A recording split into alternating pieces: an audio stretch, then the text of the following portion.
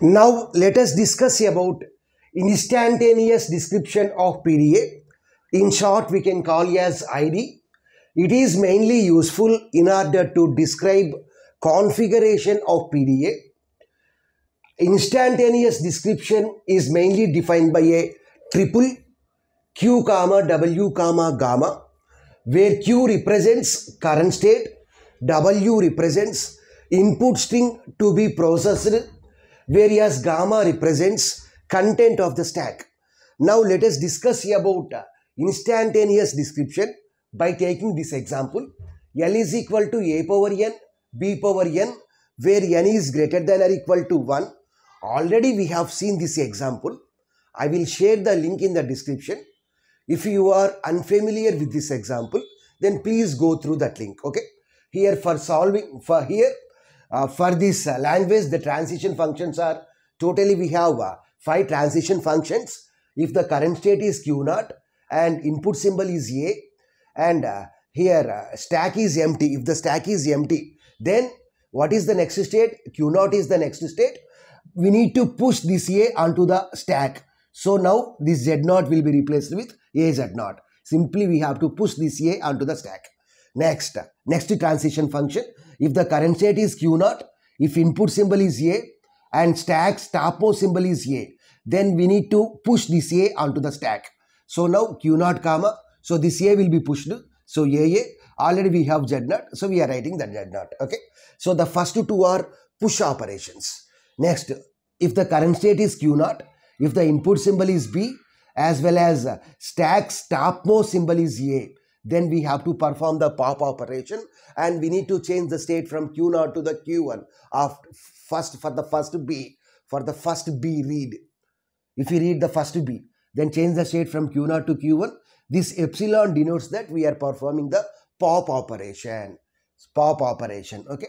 Next, delta of, if the current state is Q1, if the input symbol is B and the stack's topmost symbol is A, then we will stay at Q1 only. This epsilon denotes that we are performing the pop operation.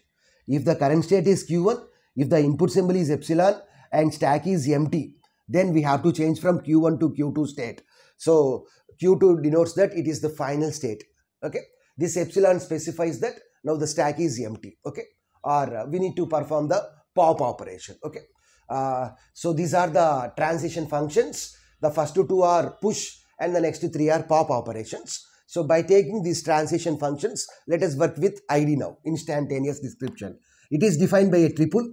Here let the current state is Q0. Next we need to write the string.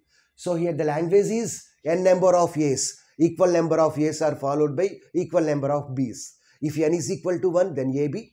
If n is equal to 2, then AABB. If n is equal to 3, then triple A, triple B, likewise. So let us take the simple language, double A, double B.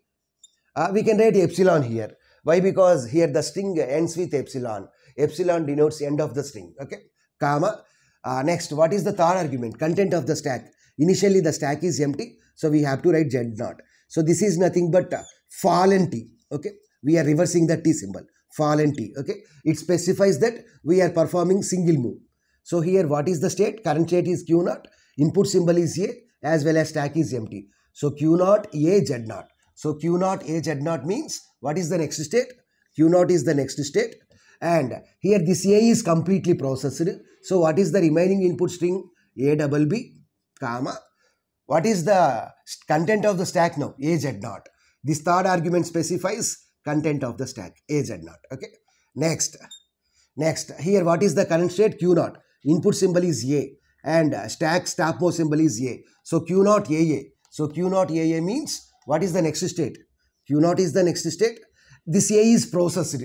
So remaining string is BB. So what is the content of the stack now? AA Z0. AA Z0. AA Z0. Next, current state is Q0. Input symbol is B. Stack's topmost symbol is A. So Q0 BA. Q0 BA means Q1. So we need to change the state from Q0 to Q1. This B is completely processed. So what is the remaining string? B comma. Here which operation we are going to perform? Epsilon. Epsilon indicates that we are going to perform pop operation. So this A will be popped from the stack. So what is the remaining string? A Z0.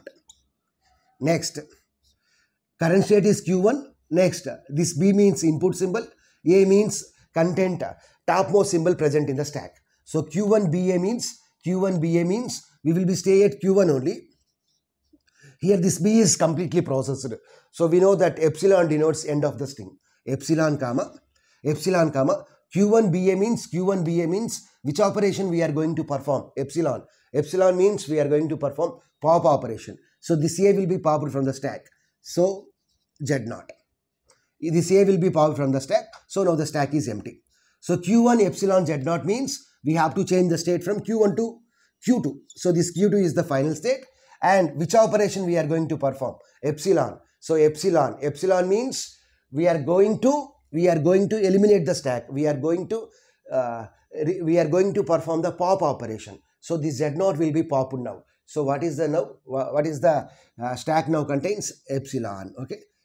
Now we reached the end of the string. So there is no need to write this epsilon one more time. So Q2 comma this epsilon. This epsilon specifies that now the stack is empty. So we need to pop this symbol from the stack. Okay. So we got Q2 comma E. So this Q2 is nothing but final state.